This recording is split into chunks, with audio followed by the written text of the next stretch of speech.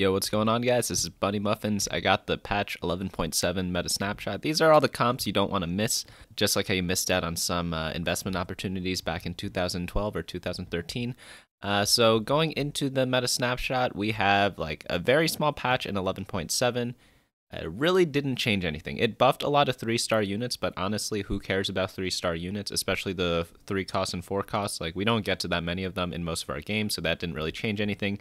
The only major change was maybe the Talon change and the Darius change, but Talon's still garbage. Darius, no one's figured out a proper way to build him yet, but a lot of the comps have swapped around because there have been a lot of new optimizations that have been found on how to play each comp. If you compare this week's meta snapshot to last week's, you can see that like all the S tiers are different, a couple of the A tiers shifted around and the B tiers, but all in all, it's like everything's playable this patch, which is why things are going to be shifting around. That's what I said last week. I was like, once people start playing a lot of A comp, people are going to use B comp to counter it. And then now that people are using B comp, people are going to use C comp to counter it. And then maybe to counter the C comps, you got to go back to A comp. It's going to be a perpetual cycle, so you got to adjust on a day-to-day basis. It's always best to learn all the comps or like really master 1 or 2 comps. Either or work. It depends on your play style, depends on what you like to do. But essentially right now people found a very good way to play Keepers, and Keepers counter the Slayer builds that were dominating everyone. A lot of people are not building QSS on Kayle, they're going for GA instead. Keepers are also really good against Kayles without a QSS because Aatrox pulls Kayle in. The rise of Assassin comps are countering the Kayles as well and the A-Souls. So there are a lot of different changes right now, and that's why Keepers are now the best comp, at least for these past couple of days so far. Obviously, as the meta develops, people are going to find ways to counter the Keeper comp, and then Keepers aren't going to be that great anymore. But right now, I do think they are the best comp. A-tier Slayers, Kayle, Mages, Vanguard Mystic, Brawlers, Spirit Sharpshooters, and Cultists. And then B tier, Dragonsoul, Talon, Sharpshooters, Warlords, Duelists, and Assassins. And then do not play the C tier. Oh yeah, also, like, a lot of people were playing Fortunes in the early game, and this was really good for the Slayers and Mages build. But now that a lot of people are doing this type of Fortune build, like, you kind of grief each other because you need to go on a huge lose streak to cash out on your fortunes, and then if you face the other fortune players, one of the fortune players is only going to get like maybe a 4 loss streak instead of a 6 or 8 loss streak, instead of like a 6 or higher loss streak, and then that kind of like just destroys one of the fortunes games, but the other one gets a great game. So it's really like heavily dependent on like how well you actually play the game. Comps don't really matter as much as you think. But let's get into the S tier. So we have the Kennen comp right here. Notice we changed the positioning from all the way in the center to either left or right. You always want to be on the left or right and not the center. Reason is you want to completely dominate some matchups, and it's okay to lose out on the other ones. Whereas if you're in the center, you kind of don't have a good matchup against anyone. So always position on the same side as the enemy you are facing. Luckily, this comp runs Aatrox, which pulls people in so that like if someone does happen to be on the far side of you, like you still get some counterplay with the Aatrox, but obviously you want to be on the same side as people. I updated the Xayah items. Double-handed Justice plus Jeweled Gauntlet seems to be performing the best so far, and then Set, you just want AP on him. Pretty standard. You just roll down at like, oh yeah, I have like a guide on how to play all these, like a short blurb, along with a video guide here on how to play this comp, and you guys can check that all out on my website, bunnymuffins.lol. and click on the meta snapshot, and also like check out the other stuff on the site. We'll be coming out with some Set 5 news like as soon as it comes out, so definitely look out for that. If I were to describe how to play this comp in as few words as possible, I'd say you want to stabilize at level 6, stabilize at level 7, and then roll down on level 8, preferably at around 5-1, and find your comps such as 3-star Kennen, 6 Keeper with like 2-star Xayah, 2-star Set. You don't have to hit all of these conditions that I'm talking about. You just need to hit 1 or 2 of them, at least on 5-1, and then eventually hit the rest later in the game. You want an Ornn for a lot of Ornn items for the late game. So that's essentially the basics of how to play this comp. Again, if you want more detail, head on over to this video guide here or go into the website. Onto the A tier, so we have Slayers. Slayers I still think are a very good comp. They're just a little tricky to play. It's a very expensive comp. You look at this comp right here, you only have 1 2 cost and 1 3 cost, whereas other comps, they run like 1 cost unit, more 2 cost units, and they only have like 1 4 cost carry or at most 2 of them. But this one runs 4 4 costs and then 1 5 cost, which is super, super expensive. So it is a little hard to play this comp without Fortune or without getting an extremely strong early and mid game. So only go for this if you are kind of like high rolling. But if you hit it, it is one of the strongest comps in the game, especially with late game Samira. So Tryndamere and Olaf, They completely destroy stages 4 and 5, and then Samira is like your stage 6 and 7 win condition. So it's just an overall really strong comp there. Executioner Kayle, this one, it's like, this build has been a staple of the set since it started. So if you guys don't know how to play this yet, well, you probably should have learned about it like 2 months ago. I posted a guide with this with the at the time rank 1 player DQA. I think he's been rank 1 like for the longest time this set, at least in North America. He wrote a full guide on this. We did a video guide on it as well, and I played this Kayle to GM. So go ahead, check that out if you want to learn more about the Kayle build. But essentially, aura items on Kindred or Yuumi. Kayle, give her 3 items. They don't matter that much. They're pretty important, but they don't matter that much, so don't stress too much about best in slots. As long as you have like 2 or 3 support items, the rest of the Kayle items, they just have to be good enough to play her. And then Lee Sin's like your late game win condition because he is a broken unit, and he just kicks everyone off the board. Onto mages. Mages, it's like another fortune build. You get 2-star Aesol that carries you through all of stage 4 after you cash out, and then you hit a Swain. Maybe you double Nico him. Maybe you got a mage cap for him. Maybe you got like another Dragonsoul spatula as well, and then you could do like lots of crazy stuff like 6 Dragonsoul, 5 mages. You could go 9 Dragonsoul. You could go 7 mages. All that stuff is really, really fun, to be honest with you guys. And then Swain with like Warmogs or any sort of defensive items are going to be destroying literally everything with the 7 mages buff. And then Aesol, he's still the cleanup guy, you know, he still ults and like, or I guess he sneezes or something like that. And then he just evaporates like half the map. He needs to sneeze twice though, you know, you gotta get that second wave in. And then on to the next build, we have Fabled Vanguard Mystic. This build has been buffed a lot in recent times, so you definitely want to at least know the basics of how to play it. So this build shares a lot of items with the Aesol comp that we just looked at, which is Hextech Gunblade, Jeweled Gauntlet, Hand of Justice, Guardian Angel on your carry, Chalice of Powers to support that, and then just some random tank items for the front line. So the random tank items normally go on like Annie in the Mage build, but in the Vanguard build, you could put it on any of the Vanguards. That all works. You could go 4 Vanguard, 4 Mystic. You could go 6 Vanguard, 2 Mystic. You could even try out the 8 Vanguard. That build got buffed a lot. So if there are a lot of Slayers in your lobby, if there are a lot of Sharpshooters, go for the 8 Vanguard build because you get 1,000 armor that even Last Whisper, it doesn't quite penetrate through everything.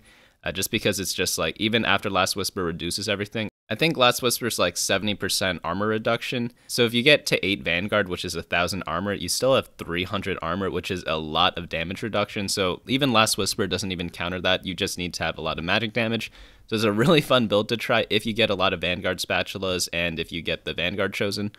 Onto the next build, Brawler Shyvana, another classic composition because it's been played throughout the whole set. This is probably one of the stronger mid-game comps along with Keepers. So Keepers and Brawlers, in Stage 3 and Stage 4, no one comes close to them because they are revolving around the 3-cost carries. You're almost always going to have them 2-starred, and then, yeah, they just destroy everything as long as you don't have terrible items on them. And the only thing that's really required for this comp is a Runons on Shyvana. The other 2 items, they could be any sort of damage item. And then getting a level 1 set at level 8 is very crucial because then you get the 8 Brawler buff, which gives a lot of health and attack damage to your whole team. Now on to Spirit Sharpshooters. This build, it's like on and off in popularity. It depends on like whether like a couple of streamers play it or not, but I think it's still really good. You just can't go for it every game, but if you do get a chance, if you get like a ton of Tristanas early, let's say you get like 3 Tristanas and then like a Tristana chosen during stage 2, so you have 6 of them, it's a very strong comp to try. Or if you get the same thing with Diana's with some lockets, essentially you run no frontline and then you build lockets on Diana as your frontline so that your team can tank some hits. The spirit units all cast, giving tons of attack speed to your Tristana, and then your Tristana just goes crazy throughout the whole game. It's a very strong composition if you hit it, but if you don't hit it, you are absolutely screwed because you need to know how to pivot out of it or go into some sort of like worst case scenario comps or realize when it's time to play for like 6th place instead of 1st place. But if you hit everything, like you will stabilize so hard that you will win streak like almost for the rest of the game until super, super late game. Next up is Cultists. Cultists I bumped up to the A tier because I think they're super, super strong right now. Like I just played like, I don't know if you guys caught my last video, but like I played quadruple Sunfire Cape with 9 Cultists and I got 2nd place. Like I didn't even have anything that insane. I literally wasted like 3 items, and like Sunfire Cape isn't even a good item in like in general, but let alone building like 3 of them. So I definitely think this actually is a really good build. It's very popular in like Korea Not so much in North America. It's decently popular in Europe, but like in North America, it's just starting to pick up in popularity. I play in NA, so like that's why I'm a little biased in terms of my analysis. But it's just like a stat check comp. Like a lot of people, they don't know how to make comps stronger than 9 Cultists, or if like the meta is really aggressive, such as like everyone's like dying really early, 9 Cultists is going to be the comp to go for because it spikes really hard really quickly. And then it kind of falls off towards the late game. Towards like the super late game, you want to pivot out into something else or get like 3 stars for your entire team. You need to do one or the other. But yeah, it's a very fun build to do just because Galio's doing the carrying. I mean, Kalista pulls her weight as well, just not as much as other carries in their respective compositions. Now onto the Dragonsoul composition. This is just like a mix of the Slayer and Mage build above. I prefer the Slayer and Mage builds, but like Dragonsoul, if you get Dragonsoul chosen as you're rolling down for one of the above builds, just go for something like this. It's really, really powerful. Just like frontline everyone with the GA on ASOL, like they all get the Dragonsoul buff. You could put an Olaf instead of Shyvana, it doesn't really matter. You could still run Mage Cap on Swain if you get a Mage Spatula, or like Dragonsoul Spatula on someone else if you get Dragonsoul Spatula in order to get to 6 or 9 Dragonsoul. All of these builds are really powerful. Just mix and match based on what you get during the game. And like again, like if you want like full guides or more information, like it's all on the website, so just check that out or bookmark it and check it out while you play. Next up, Enlightened Talon. So I've seen some like Force Siphoner builds with Talon that are pretty effective, but Talon's just like the type of comp that's, I don't know, he just doesn't pull his weight as hard as the other 4-cost carries, even with all the buffs he's been receiving. It's just because he's a lot more vulnerable now. In the early parts of set 4, he had an invulnerability built into his kit, but now he just doesn't have that anymore, so like he needs a ton more damage in order to compete, but if you give him too much damage, he just one-taps everything and then he's too broken. So there's a very, very hard balance to find for this Talon champion, but with Morgana, with the Morello, like she can do some carrying of her own as well, but if you mix both of them together, sometimes this build can work out. You're never going to really win with this comp without like 3-star Morgana, 3-star Talon, or like a super 2-star Yone, but you could get some thirds, you could get some seconds with this if you like play your cards right and if you got the comp for free. Onto the next build, Sharpshooter Vanguard. This is with Sivir carry. This build used to be really strong back when everyone was playing Vanguards. Like before, everyone played Sejuani and Aatrox in like every single composition, but people don't really do that anymore. So it's not as effective to run this sort of Last Whisper build. It's still a strong build, just not as good as it was before. But again, if the meta changes, if everyone goes back to defaulting to Sejuani Aatrox in every single build, Sivir with Last Whisper, RFC, QSS is going to be extremely powerful against those compositions. Now onto Warlords. Warlords, they haven't really disappeared. It's just pretty hard to play because it's hard to get the ideal setup for this, which is Katarina 3-star with 6 or 9 Warlords. And you need to be win streaking in the early game. It's really difficult to force win streak when everyone's playing the Keeper build because Keeper and Brawlers, they just dominate everyone through stage 3 and 4, that this Warlord build doesn't really have a chance to shine against them. It's kind of like a very awkward situation, whereas before no one was playing Keepers or Brawlers, so this comp, the Warlord comp, was the best mid-game comp, but now since everyone's playing those, which are all slightly better than this, they're beating this comp, which means that this comp doesn't get to power spike when it's supposed to, and then that hurts its late-game potential. So this comp is really strong in the mid-game, weak in the late game, but strong in the super late game, because once you get Katarina 3-star, like you're almost unstoppable. But now that it's mid game, it's being contested by the Brawlers and the Keepers. That's why it's kind of in the B tier, because it's like at its strongest point, it's no longer the strongest comp anymore. Onto Duelists. This is just a reroll build. If you get tons of Yasuos, just go for this. You get a top 4 most likely, and just call it a day after that. You could win with this comp if you get like 2-star Lee Sin, 2-star Yone. So this build is like kind of volatile in that sense, but overall it's just a reroll comp. If you are getting a ton of Yasuos, like you're pretty much forced to play it, just go for it, and then maybe itemize Kalista, itemize Lee Sin, itemize Yone, and like just pray after that point. Because like again, when you're doing reroll, the game kind of turns more into like a math equation rather than like trying to play TFT, because you're not really pivoting anymore. You're kind of just locked into one build, and then you're just trying to optimize your chances to get 3 stars and 2 stars. I guess every comp is kind of like that if you really think about it, but I feel like it's more so when I play this composition.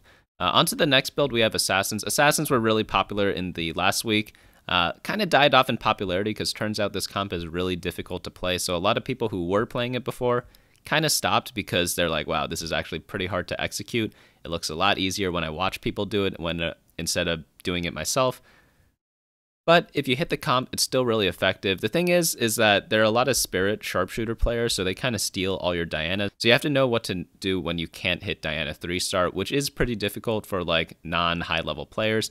Obviously, high level players, they are used to being contested and they know exactly what to do in those situations, but it's really dependent on a game-to-game basis on how to pivot out and what to go for after that. So if you don't know how to do that, I do not recommend this composition. But if you want to really one trick and master this composition, by all means go for it because it will be pretty rewarding in the long run. After that, don't play the C tiers. I didn't really update the item chart, but I don't think that much has changed. Let me just scroll down to it. Like, yeah, Carousel Priority. Personally, me, I like Sword, but people are telling me that Glove is the best because it fits in the most comps. Bow is really good if you're going Slayers or Kayle. Rod's good if you're going for any of the Locket builds. Same with Chain. Chain's also good for GA. You just kind of want to avoid the bottom 3 items. Just like make sure you get one of these top 5 on the first carousel. And then, yeah, for the item chart, like not too much has changed. Maybe I'd lower Sunfire Cape a little bit. Maybe put Sunfire Cape down here. That's probably the only thing I would update, but I was too lazy to do it right now. But yeah, that's pretty much all we have for this week. Again, this is patch 11.7. These are the comps you don't want to miss out on, so definitely bookmark this site, have it up while you're playing or whatever, and then, yeah, look out for future videos on Set 5, because once info comes out, I'm going to be obviously giving all the hot takes on that, all the fresh releases, and yeah, we'll just go from there. But yeah, thanks so much for checking this out, guys. I will see you all later.